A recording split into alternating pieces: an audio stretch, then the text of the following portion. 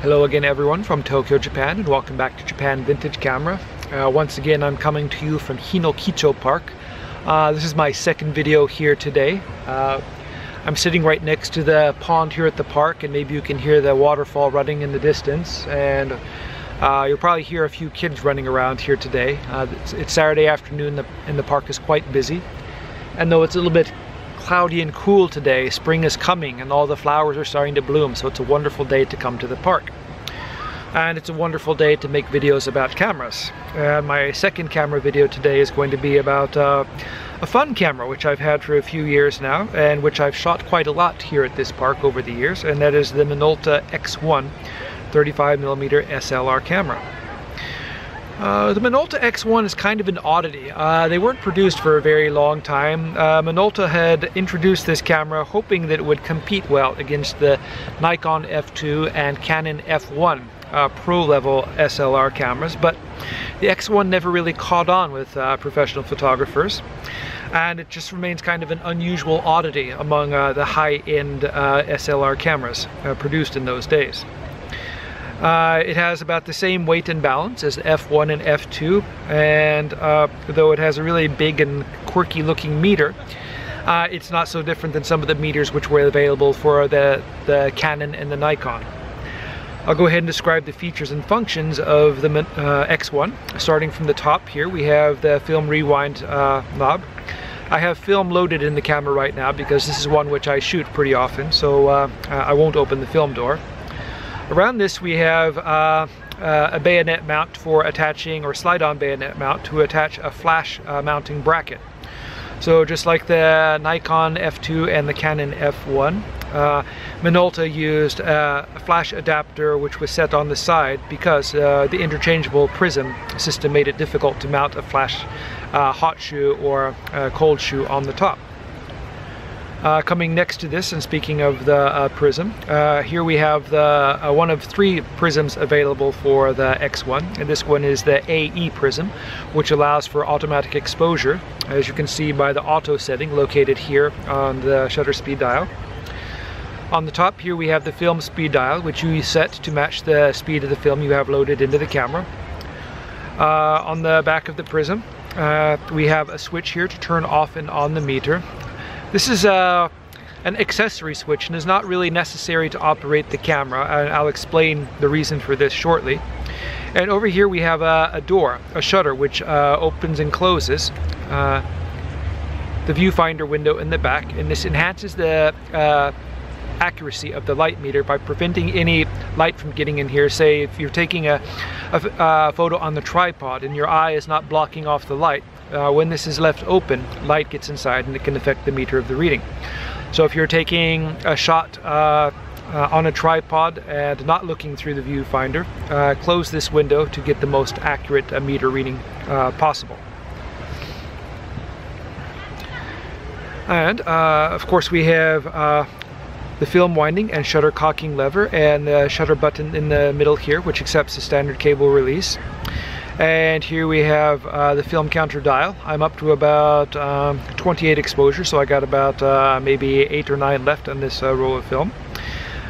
Interesting thing about the camera here is the shutter speed range. It has a primary shutter speed range of 1/2000th of a second all the way to 1 second, and then there's a secondary scale here which will run all the way up to 16 seconds. So quite an interesting feature which these cameras had, but which didn't come on the other pro SLR cameras, such as from Canon and Nikon. Another odd thing here which these cameras come with is this thing called a sensor switch. So when you press this switch, it activates the meter inside the camera, and if you're shooting in manual mode, all you have to do is line up your settings to match the needle inside the viewfinder. However, if you're shooting in automatic mode and you don't have this lever pressed and you fire the shutter will fire at its maximum speed of 16 seconds, which is a really long time. So if you're firing in auto mode, and make sure that you hold this when you push down the shutter button.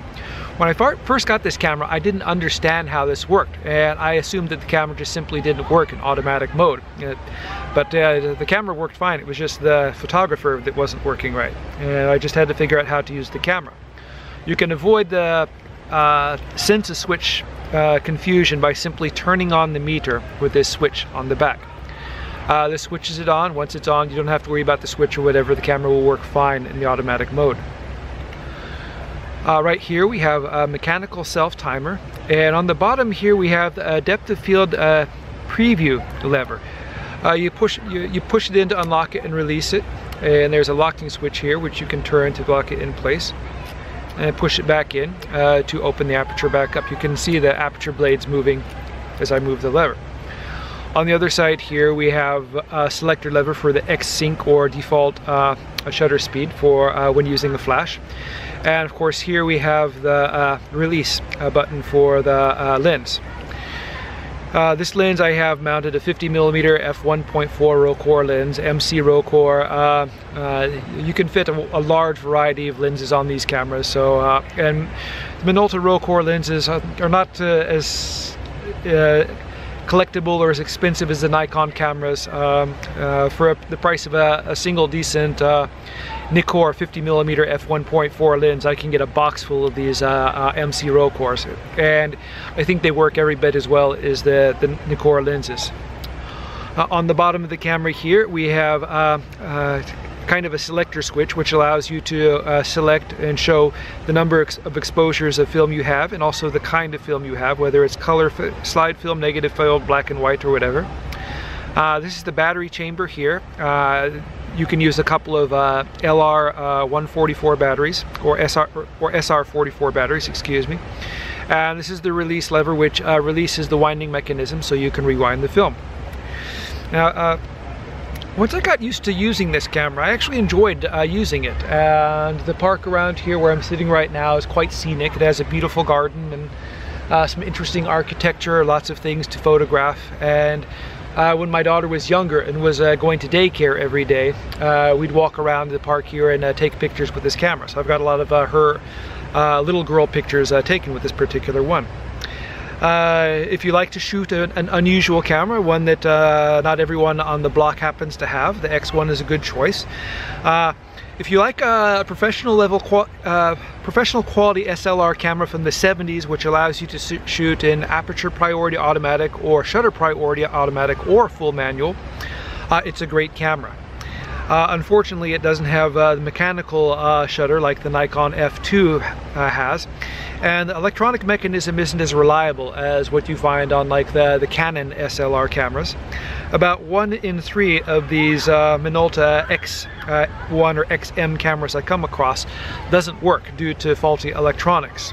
And though I've tried to take them apart and fix them, they're just, you know, I'm good with mechanical things, but I'm dangerous with a soldering iron, so I don't even, you know, after a couple of attempts I just gave up on them. They make interesting paperweights. So overall, a really good camera when they work right, and though you have to work with them a little bit before you can get them, I guess, master them. They're still very good cameras, and I really love the MC RAW lenses. They give you some options which other makers don't have. I really love the RAW 58mm f1.2 lens, one of my favorites. I've got one lost somewhere in my closet. That's why I have the f1.4 lens here. I usually shoot with the f1.2. The design of the lens suits the camera well, and with a 1/2000th shutter speed and slow film, I can usually get away with using it shooting wide apertures on a nice sunny day. And the other lenses, yeah, good stuff. Anyway, that's about it for my video today. I don't have a lot more to add. I've got a bunch of kids walking this direction, so I think I better end the video before they start jumping in the pond behind me. If you're interested in vintage Japanese cameras and want to see more videos, please subscribe. If you're looking to buy a vintage Japanese camera, I sell these in my Etsy and eBay stores. Please check the description below the video for links to my stores. If you like the video, please give me a thumbs up, and hope you tune in again soon. Thanks a lot, and goodbye.